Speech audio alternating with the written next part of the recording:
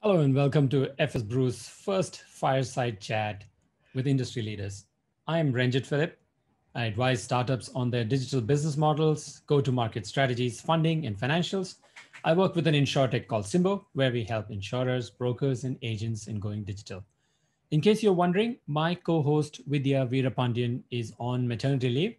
Both she and the baby are hale and hearty, which is great. For today's episode, we have with us two stalwarts from the industry, Dr. Sanjeev Jha and Adrit Raha. Dr. Sanjeev Jha is the founder and principal of Strumng, a niche consultancy services focused on developing competencies of insurers, insurance brokers, distributors, service providers, and emerging insurtech entities. He's a consultant to Fairfax for their Asia operations and is actively involved in their insurance operations across multiple countries in Southeast Asia. His key areas of intervention are leadership development, culture strengthening, and innovation in data analytics. He's on the board of Paramount, a leading healthcare service provider based out of India. He's on the advisory board of Symbo platform, an insurtech based in Singapore. He maintains his interest in academics, and he's on the advisory board of BeamTech, a leading management institute of India. Sanjeev is a Fulbright scholar in management from the Carnegie Mellon University, Pittsburgh, and a PhD in economics. Adrit Raha is the co-founder and co-CEO at Symbo, one of the fastest growing insurtechs in the region. His focus is scaling the technology platform globally with partners across India, Singapore, Malaysia, and Indonesia. The platform supports agents, TPAs, brokers, corporates, and insurers in the seamless purchase, distribution, and administration of insurance across India and Southeast Asia. Prior to joining Symbo, Adrit brings over 16 plus years of experience, having worked with global insurers like AIG and RSA across multiple markets, and most recently leading a health tech insurtech startup called Vivant before it was merged into Symbo. Adrit is a bachelor's in arts from Knox College and an MBA from the University of Strathclyde. So let us start the fireside chat. We are delighted to be welcoming two very special guests for the fireside chat episode of FS Brew. I'd like to welcome Dr. Sanjeev Jha, who is the founder and principal of Strumng. I'm sure you will correct me on the spelling later. A niche consultancy service focused on developing competencies of insurers, insurance brokers, distributors, service providers, and emerging insurtech entities. Also, today we have on call with us Adrit Raha, who is the co-CEO and co-founder of Symbo Insurance, a Singapore-based platform offering digital market-ready solutions for Southeast Asia and India's insurance providers, brands, affinity, and end customers. So welcome and thanks for joining me on the FS Brew podcast and videocast. Happy to have you here. Very happy to be here, Ranjit. Very happy to be here. Thanks, Ranjit. Good to be here. And I'm conscious you're in India and Singapore, so we don't want to keep you waiting for too long. So let's get into it. So first, I'd like to ask you, how and why did you come to join the insurance industry? I mean, it's not usually a very sexy industry that people start to aspire to. So perhaps Sanjeev, we'll hear from you and then go to Adrit. Wonderful question. So I joined the insurance industry many years, decades back. And I think the primary reason, Ranjit, for joining was that I was told that if you join the insurance industry in India that time, and that time it was all in the government sector, so it was in the public sector, you get a house. Now that's a huge perk because you get an apartment to live in Bombay. So that was my prime motive. I said I must qualify, join the insurance industry so that, at some point or the other, I'll get an apartment to live in Bombay, which I did. So I was very fortunate to be living as a young couple that time in our own independent flat in Bombay. So that was quite exciting. Fantastic. That's a great story. How about you, Adrit? Well, mine's probably funner, but less glamorous as Sanjeev's. So I was loitering around a golf course in a small country in the Middle East when Sanjeev happened to find me. And, it was completely by chance that we met, of course, but most importantly, convinced me to join a very interesting industry called insurance. Wasn't sure what I was getting into, of course, at that time, but I must say, learned from one of the best and have absolutely no regrets being part of this. Fantastic, fantastic. That means we have to talk about golf insurance at some point. So, so here we go again. So, guys, obviously we are going through a humanitarian tragedy, and coming out of it, and hopefully with all the vaccination trend going in the right direction. So, what are the sort of main customer trends that you're both seeing in the insurance industry during last year, and what do you think will stay beyond the COVID pandemic? Maybe I'll throw it off to Sanjeev first, and then Adrit. I think Ranjit, there were a couple of things that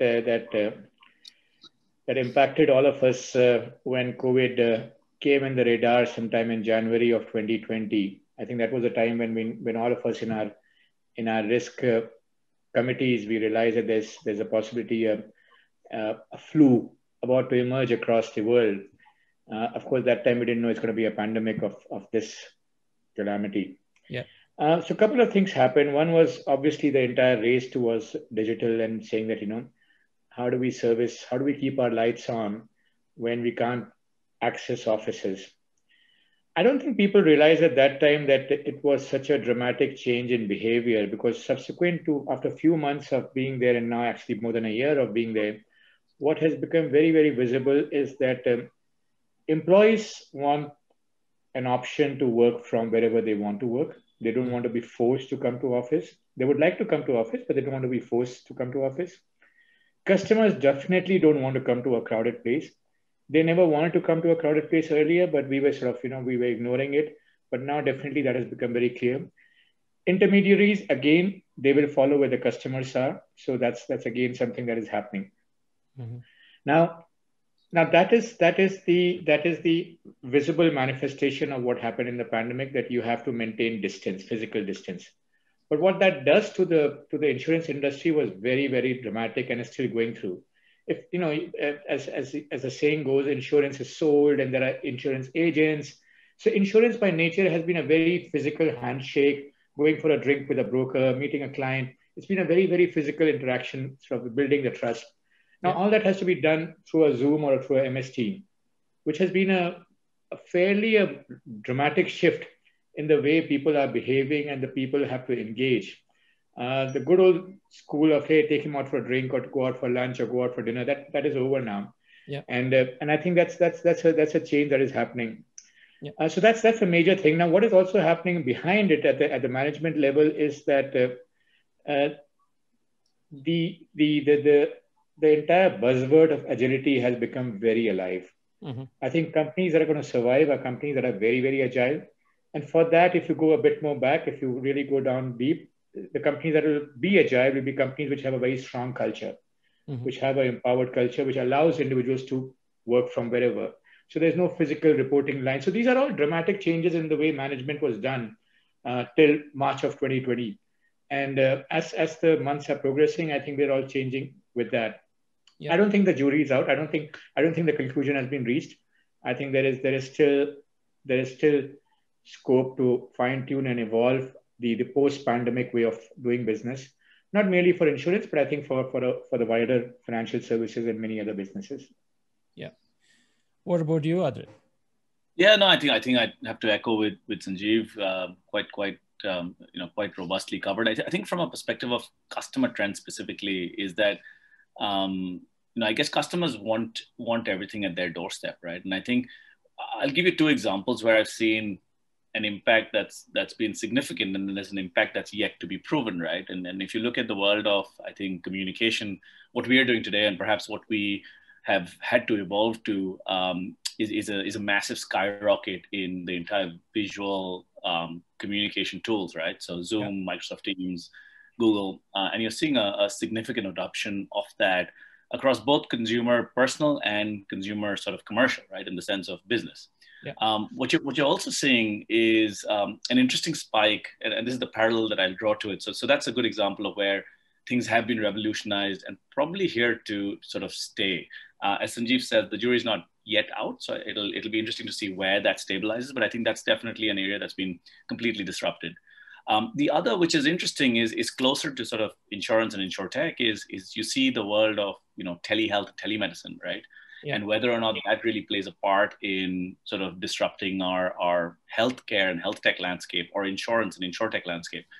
That is a bigger question, right? In my view, I think that still is yet to be seen, whether or not that's going to create a completely differentiated impact or not, because that does still need physical touch, that still needs physical interaction, and that's where I think it's a balance of both. So the reason I gave you the two examples, and one of the things we do is, we do try and work in the phygital or retail space quite a lot when you look at embedded insurance, right? Mm-hmm. And we have a firm belief that retail and face-to-face isn't going away. I think it's going to become more efficient.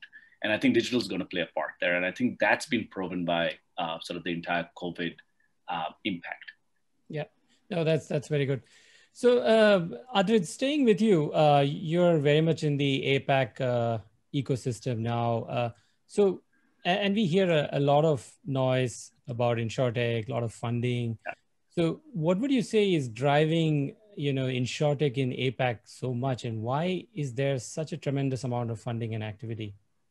Yeah, no, that's a great question. So I think I'd like to break it up in two parts, right? So the first is, I have a firm belief. I think insurance has a long way to go before it becomes sexy, right? And I think that's an important one, right? I think it's important because, I compare it to the banking revolution that's happened over the last 30 years. And banking is reasonably sexy. I don't mind, operating a banking relationship through my mobile phone. I think insurance has a long way to go. And I think that's one of the big reasons why there's a lot of interest in insurance, right? Or insurtech. And I think the second is when you look at the landscape across Asia Pacific, I think there's some key driving factors. You've got, double-digit growth happening across South Asia and Southeast Asia. You've got sub 2% insurance penetration, and you've got a whole lot of friction. And what I mean by friction is, it's just inefficient, whether it's the payouts to intermediaries or whether it's the actual ability for a customer to get their policy or make a claim. Yeah. And I think those are the real reasons why insurance needs to be disrupted, right? Needs to be solved for in a lot of ways. And it's drawing the right kind of attention from investors and hopefully incumbents. Yeah. No, I think those are important points. I think the friction aspect is absolutely critical. Switching to Sanjeev a bit, you've had a long and varied career across multiple countries, Oman, Sri Lanka, India. Tell us, in your opinion, what is the commonality in the insurance industries there, and where and how is it different? Yeah, Renjit, I think we are blessed to be in a trade which is genuinely global. I think if you've done insurance in Brazil, you'll know insurance in Mumbai. So I think that's the magical thing of contracting a risk and pricing a risk is the same science. I think where the differences happen is really which football team do you follow, or do you follow a football team, or do you just look at cricket? But ultimately, people are the same. I've realized that, and I've been fortunate, Ranjit, as you said, I've worked with many different cultures and with many different people. Even now, I'm involved with the businesses in Vietnam, in Malaysia, Indonesia, and I think what resonates very, very clearly is that ultimately, all of us want to do a good job. We want a pat on the back. We want to go home. We want to feel loved. We want to feel grateful. We want to feel happy. And that's it. And that's really it. There's no magic science. And actually, insurance does allow us to do that because I think when you look at the trade of insurance, it can be deemed as a fairly noble profession if you do it well. Yeah. If the business is constructed well, where you do it well, and you're actually looking at building resilience in the society. Just on your previous question to Adrit, I think one of the things that I had recently done as part of the consultancy was done a survey of young kids. And when I'm saying young kids, younger than me, so the entire world is younger than me. Right. But basically the age was from between 25 to about 40 people who are earning. And the question that I had asked, yeah. So the questions are very simple. And the question was like, do you think you have a risk in life? And the answer was yes, we know there's a risk in life. What are the big risks? So physical health, mental well-being, economic stability. These were all the things. Do you think you need insurance? Yeah, I would love to have insurance. Do you know where to get insurance? No, I don't know. Right. Where would you go to get advice on insurance? Most probably to a friend and family. Yeah. So I think that's the friction that Adit was talking, is that there is a huge demand to mitigate risk. Huge demand, but somehow the insurance industry hasn't been able to tap it. And now possibly with the entire technology in place, I think with the change of behavior that this pandemic has forced on us, I think people like Symbo and Adrit are very well placed to really tap into that, and that entire demand that has been left untapped so far. Yeah. So very, very exciting space that way. Yeah. Yeah, I mean, I think you're right. When you ask that question, the commonality of the answers are very surprisingly similar. And perhaps it's it's the big tech, it's the exposure to the same e-commerce platforms that we are exposed to in the Middle East or in the India or in the US. The young population that you mentioned is almost pretty much having the same belief system, you would agree. Yes. Yes. So yeah, it's interesting. It's also, how can the insurers and insurtechs take advantage of that commonality and grow is a good question. Adrit, you wanted to chip in there? Yeah, that's the best part, right? I mean, if you're able to solve for keeping life simple, keeping insurance simple, keeping it easily accessible, and most importantly, and I think this is the part which a lot of us, even me included, when I was in insurance, didn't think enough of, right? Was at the time of a claim, the moment of truth has to be easy. It's got to be convenient for the customer, and it's got to be something that they believe that they will get, solved for them. And I think that's the big perception that, hopefully we are able to impact, not just the ease of insurance distribution, but also the ease of the claims process. Yeah, perfect. So Adrit, staying with you again a bit. So this is about technology, and we have seen how it's transforming the insurance landscape over the last, let's say, 5-6 years. It's kind of caught steam. So what, in your opinion, are some of the key technologies to watch out for? How is it transforming the insurance landscape? Adrit first, and then we'll go to Sanjeev. Yeah, so technology is quite interesting, right? So I think technology is going to become a staple die. That's the way I look at it, right? I think it's going to be an enabler to anything we do. That said, I think where we are today is we're seeing a lot of buzz around what I call low code and no code. And really, the definition in my head of what low code and no code is that it allows for anybody to use technology in an easy manner. So technology was previously clunky, difficult to maneuver, difficult to change, difficult to implement. I think now what we're seeing is that revolution where it's easy to implement, it's easy as a DIY sort of platform that allows somebody to buy a Zoom account online or buy or change sort of insurance product on a platform sitting on your own desk. I think that's really the transformation that we're seeing today, with an ultimate state that I think it's going to become, part and parcel of everyday life, and it's going to be an enabler to any business, really, more than anything else. Right, Sanjeev. Ranjit, I think by default, most of the legacy insurers have sort of focused on the saving the cost part by using technology. And I'll come to the technology that has been used, but most of the insurance companies by default have spent most dollars in terms of how do I reduce the leakage in claims? How do I reduce the frauds? How do I control the possible bad loss adjustment? Yeah. And there, the technologies that are really working and already working really smartly is all about data. I think the data science team have really cracked it beautifully. I've been using that. In my earlier companies, we used to be implemented with about 3-4 years back, and it's showing excellent results in terms of being able to find out leakages. I think the potential of data science is immense, because what it does is that it is allowing not only earlier we're using it as a post facto sort of analysis of, say, fraud or leakages. Now you can actually do it prior to onboarding a customer. So I can actually data science Ranjit and say, okay, I'm going to charge him extra money because he seems like a guy who can pay more, or things like that. Yeah. So that profiling happens, and then with that allows a bespoke journey of the customer journey right from start to the renewal process. So which is a very, very exciting process. I think the other area is this entire process of image and voice. I think while image technology has been used fairly extensively and it's coming into place with the, especially on claims and motor claims and audit functions, and also on medical, like as Adrit was mentioning, I think voice is something that is still emerging. That's a very exciting area where by the voice intonations one can make out if there is credibility in the responses or not. So that's an amazing technology that is being played around.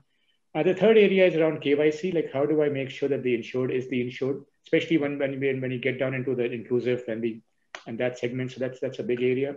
And then of course the making it easy for the customer, by where Adrit is positioned with Symbo. How does technology make it really seamless between the point of sale, between the customer and the underwriter? I think that entire thing is a very magical piece. But overall, man, great stuff. It's very exciting just now what is happening on technology. And hopefully the monies will keep flowing into the insurtechs and the insurance companies. So hopefully, that shouldn't dry out. Absolutely. I think it does seem to be following some of the hype cycle, and if you look at the news today, it's all about, crypto and Dogecoin and stuff like that. But if you look at the underlying technology, blockchain, it has tremendous utilization, ability to be used in insurance, right? I mean, after all, it's nothing but a three-party ledger and absolutely smart contract. Absolutely, yeah. And especially when there's so much concern on privacy, like for example, all of us are concerned about our privacy, but if I have a road accident, I'm okay for the ambulance to read part of my data. And I think that's where the blockchain thing really comes in, that you can give access to different components to different people, and that makes it quite easy to bind a contract amongst a third party and amongst three or four or more parties. So. Absolutely. Adrit, do you want to chip in on the technology front? Yeah, so I think just Sanjeev was absolutely right. So interestingly, we've experimented with a claims process for a recently launched shoe insurance initiative in India, where the claims process actually is visual recording of the person talking about the damage of the shoe, purely for the reason that, as Sanjeev mentioned, that the typical physical recording actually, you're able to detect fraud instances, but B, the nature of humans are such that you would be less inclined to register a fraudulent claim if you were recording your own self. So it's quite interesting to see both these dynamics play out. But I think from a Symbo perspective, Renjit, technology is absolutely key to what we do, right? I think that is the backbone of our business and the innovation that we sort of lead. And we're really, really passionate about the fact that we bring technology to incumbents, whether they're insurers or brokers, or whether they're big brands, and really enable that distribution strategy for insurance for them. And that's all hinged on the fact that you've got these clunky, old, archaic platforms that are very difficult to maneuver. So sort of that's where we come in, and we're seeing a lot of movement in that technology platform space.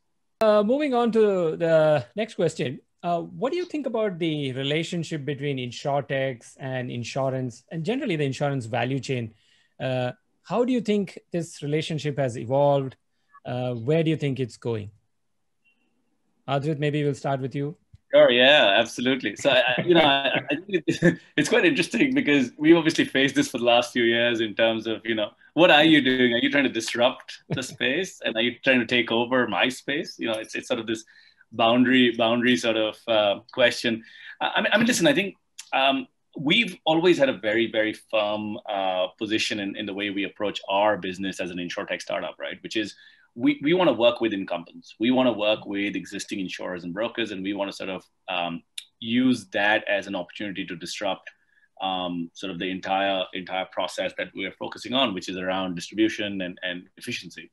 I think there are players in the insurtech landscape that are clearly working towards disrupting the entire insurance space. Yeah. I think taking a step back, we're probably at the cusp, right? I think we're still just barely seeing some of the disruption that's coming through, be it with incumbents or be it in general. And I think it's quite interesting. It's going to be, in my view, a 30-year journey, as it has been for various other industries, and we're just at the cusp of it. So yeah, that's where I think we're seeing that. Yeah. And Sanjeev, you've been on the other side. Perhaps you've been approached by Insurtechs. How has the relationship evolved? I think it's been very good, and very early, like I think more than 5, 6 years back, I realized two things. One is that the people who are behind Insurtech are supremely bright in areas of technology, which we guys in the insurance industry don't have that skill set. We have great technology people, but the techies that are there in Insurtech are really at the edge, so that's a big difference. Yeah. The second thing I realized is that they are very hungry to do something, to change the world. Mm. Now, both these are great. So if you have incredible talent and you have a desire to change the world, and as the legacy insurance company, I have the data, I have the money, and I have the customers. Yeah. So my offer to the guys, and it's actually worked, I think. And my offer to the guys, and I used to put it out on LinkedIn and stuff like that, saying, come and talk to me. Yeah. If you think you're bright and you have an idea, I have the data, I have the money, I have an office for you to sit. Come and talk to me. And that's how we sort of started very early with the entire fraud analytics. Sometime back when I was in Sri Lanka. Yeah. We started a claim service, a claim settlement through using a mobile phone and smartphone. This was pre-pandemic. Mm-hmm. And in fact, that one Fairfax, the company I was working for, that won the global award across Fairfax Group. Right. So I think there's a bunch of smart kids running around all across the world. Yep. And there are legacy insurance companies who are desperately in need to find some agility. I think from a legacy perspective, I think I was quite clear that we'll try out 10 things. Most probably one is going to succeed. Yep. The others will collapse, and that's fine. As long as the resources aren't too much, as long as the funding isn't too much. Favorite saying of mine is that keep trying, and let's fail quickly or succeed, quickly. Like, let's not waste too much time on that. But I think as Adrit mentioned, it's not about changing the world on your own. I think especially in insurance, you can't do that. Yeah. By nature of the business, it's a sharing of risk.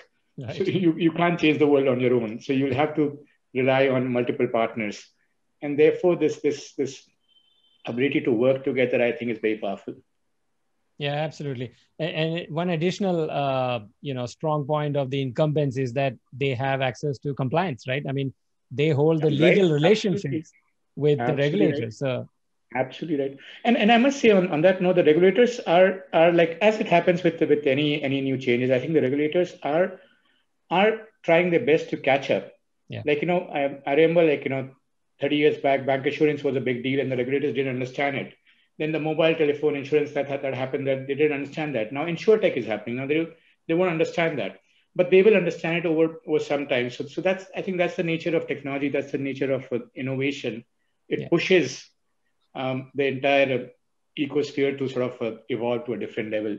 Yeah, absolutely. Yeah. It's quite interesting to see, Renjit. I don't know, we've had this experience ourselves with Dubai and Singapore creating these mini hubs, and all led by the actual government and the actual regulators, which is quite good to see them. Well, as Sanjeev says, trying to keep up.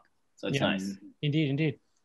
Talking about innovation, how do you see the role of the so-called super apps like Grab, Gojek, or fintechs like PhonePe in insurance distribution?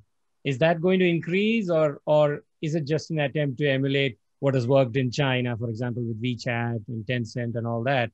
How do you see that going? Any one of you? Okay, I'll have a crack at it. I think it's so China is a beast by itself, right? And I mean that in a way where I think a closed framework really works. I think the concept of super apps are good. I think they're far from being proven, in my view. And the reason I'm quite convinced that I think from an insurance perspective, it's still a big question to me personally. The reason I say that is insurance is consumed, bought or sold, but consumed at the point of a need, really. So it's when you need something, right? So be it the embedded insurance products, when you're buying a mobile phone or buying your spectacles and you get a specific relevant product, or you're buying a house or a big building and you need sort of the large commercial property type products. From my perspective, it's always at that point of need that you typically find the solution of insurance. Now, super apps don't necessarily solve for that at this point. I think they solve for it at a very generalistic stage. Mm-hmm. Will that change in time? Most likely. And will that change for one core reason, which Sanjeev's already mentioned, which is around data and availability of data? Yeah. Absolutely. I think that's where we will potentially see a shift. But let me take another step back and just say, what's stopping Google or Apple from becoming the world's biggest insurance company? Yeah. Right? And I just leave that as a thought for us to perhaps, discuss. Yeah. Sanjeev, your thoughts? Yeah, I think the primarily three parts of insurance, Ranjit. I think the distribution play will go to many entities. Like like I said, like the bank assurance. Today's bank assurance is not the Citibanks and the HSBCs. It is these apps. It is the Alibabas, and that is a bank assurance today that we are having. The challenge of underwriting will remain. Now, whether that underwriting is owned by a Google or a XYZ, don't know. But definitely distribution will get shifted to all these various things. I don't think there'll be if there's a customer there, distribution will come. Insurance distribution will go there. Yeah. Underwriting will remain as a core entity, and it will be highly regulated. The entire area will be regulated. So that's going to be a different entity by itself. And then you have the third part, which is the claims management. Mm-hmm. And now claims management, I think, will get divided between the front end and the underwriters. And that's where it's going to come out. Traditionally, underwriters have been very, very picky about how to delegate the claims out. Yeah. But I think that those days are slowly going to get evolved because, again, of technology, data, and there'll be more comfort and more transparency coming in. So that's the way I see it evolving. It's not so much the app. It's basically like where is the customer? Yeah. Where is she residing? And if she's going to XYZ app, there will be distribution there. There will be. Yeah. And it just has to be done in a way that it makes sense to the customer is what I'm hearing from both of you. Yeah. Very good. Staying with China for a bit, when we look at now big companies like Ping An, there are tens of thousands of tech talent, perhaps even more tech people than underwriters and claims that you spoke about. Is this what modern insurance companies will look like? And how is the war for talent playing out, in your startup and from your insurance company days, Sanjeev?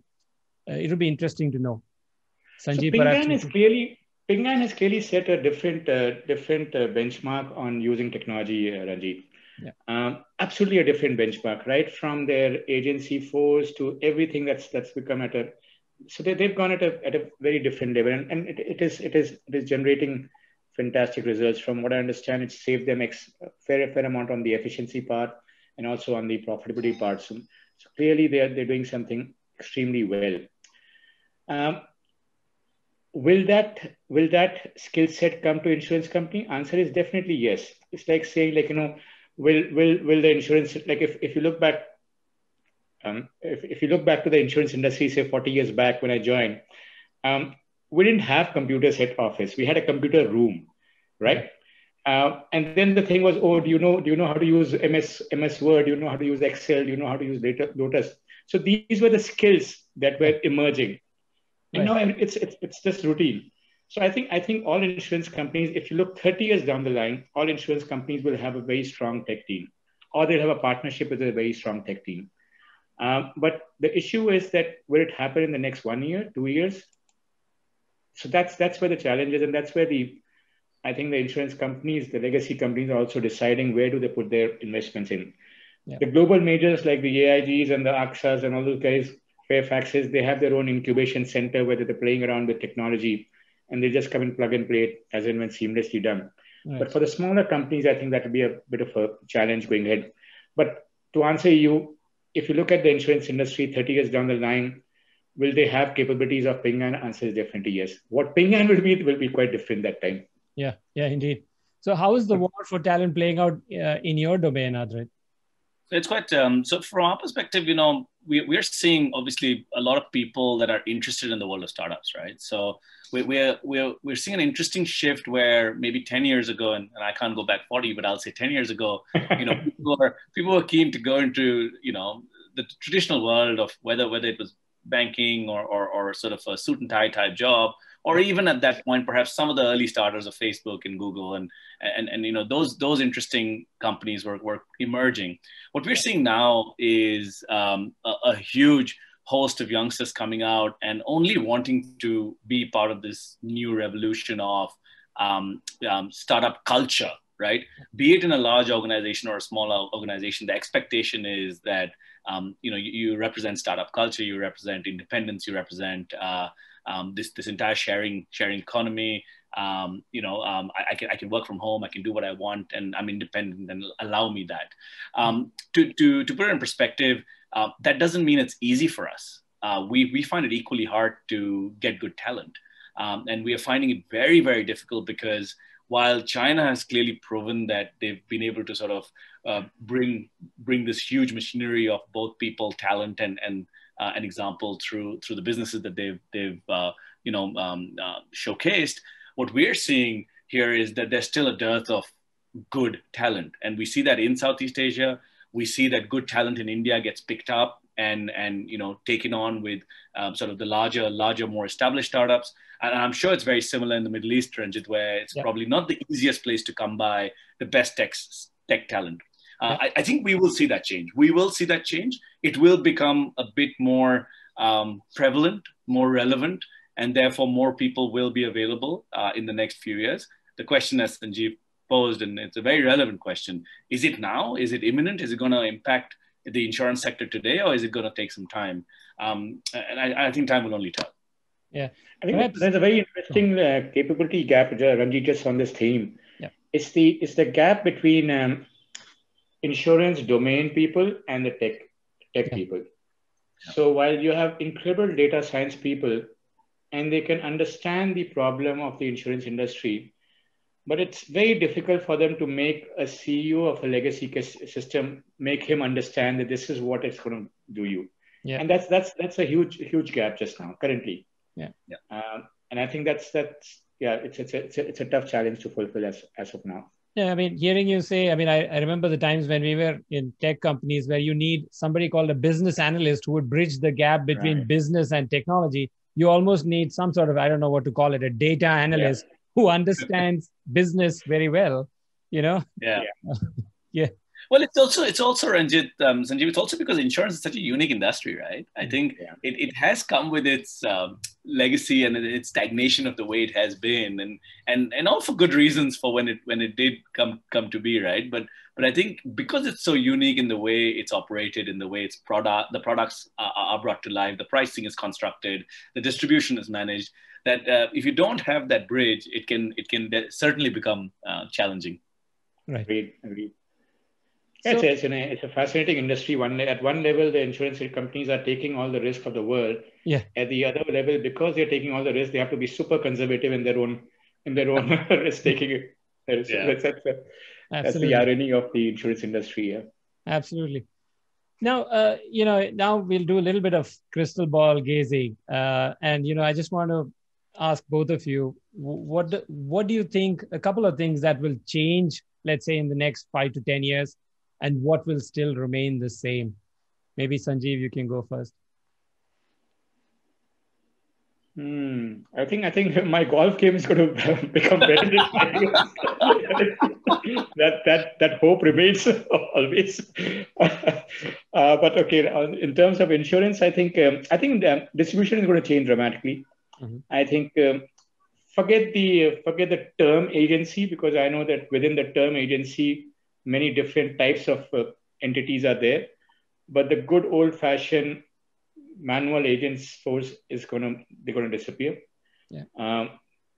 I think, and it's going to disappear because of a simple reason, Ranjit, is that insurance as a product is becoming fungible. So earlier, because it was a manual process, we were forced to write, especially in the PNC side, we were supposed to write 1-year policies, because you just couldn't take the underwriting information for a day policy or a half a day or a 6-month policy. It was just not possible. Now that technology has broken that barrier. So the need of an individual to go and fill up the form for a Renjit Philip is really not there anymore. Yeah. and of course, the people who are entrenched in that legacy, they talk about relationship and all that. I'm not a big fan of that. I think as what the pandemic has shown, people switch their behavior so quickly that it's just magical. So I think that entire distribution play is going to move from that individual agency, which is a big force today. Yeah. It's going to move to something else. We've already spoken about how the new bank assurance are the Alibabas and they are the new bank assurance players. The old banks are sort of losing their own steam. I think the other area is going to be on risk. I think there'll be a fair amount of parametric driven products coming up. Yeah. So like the entire underwriting will be driven based on parameters, which can be very quickly picked up from the entire public data that is available, whether it's on travel, whether it's on crop, whether it's on flooding, whether it's policies like wedding event cancellation. So you don't have to fill up a form now. You just know whether there's been a rain there, and the claim is processed. So I think that's going to change quite dramatically. I think with all this aspects, the regulator will keep chasing compliance, and that's going to be an interesting play because obviously no regulator wants to constrain the innovation that is there, but at the same time they need to understand what is happening to make sure that the public funds or the public trust that the insurance company is supposed to take is maintained. So I think that's going to happen. Yes, these are a couple of thoughts, Ranjit. Yep. Adrit, what do you think will change and what will remain the same?